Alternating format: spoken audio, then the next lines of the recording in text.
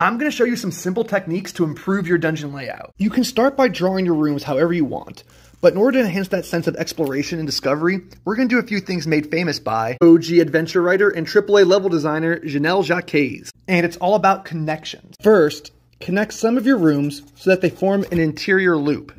This way, when your players clear all the rooms, they not only get a sense of completion, but arriving back where they started also gives them a sense of orientation. Or if they choose to skip a room, they can learn there's an alternative path. Next, connect your looping areas. But instead of a strictly linear path, go ahead and use branching pathways. And this isn't just a fork in the hallway, but also elevation changes, with balconies to hurdle, holes and tunnels to climb down, waterfalls and cliffs.